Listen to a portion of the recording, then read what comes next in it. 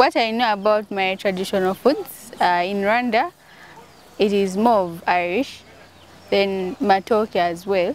They have obugali, that's also food. Then they also have isombe. Those are special food I know they prepare very well. So Irish is more favorable, like that's our staple food. Yeah, I do. I know how to prepare them.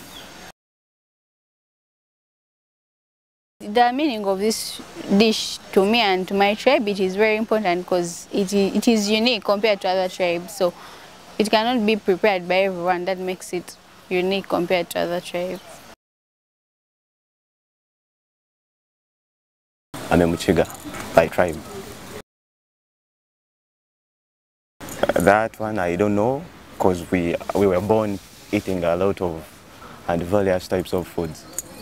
For example, matoke, potatoes, beans, sweet potatoes, and also peas.